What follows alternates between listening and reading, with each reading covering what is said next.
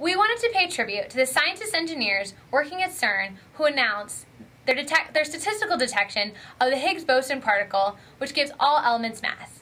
By colliding protons at 99.9999991% the speed of light, scientists are able to detect the subatomic debris upon impact. This collider is located along the 27-kilometer track, 100 meters underground.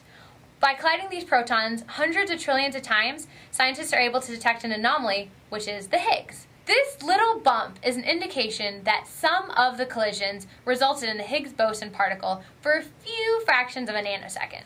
In order to trigger this module, we actually flip this switch, which starts the two blowers in the back. These blowers then accelerate two marbles in opposite directions, which mimics the proton speed. This proton speed is actually programmatically controlled by this first high school robotic competition, Compact Rio.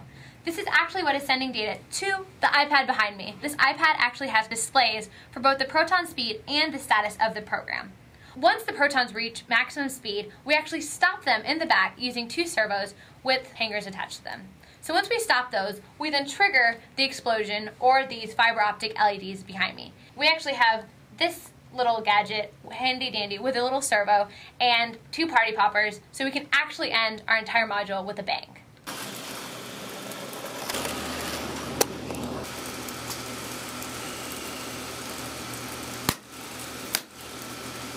For more information, check out the links below or go to waterloolabs.com.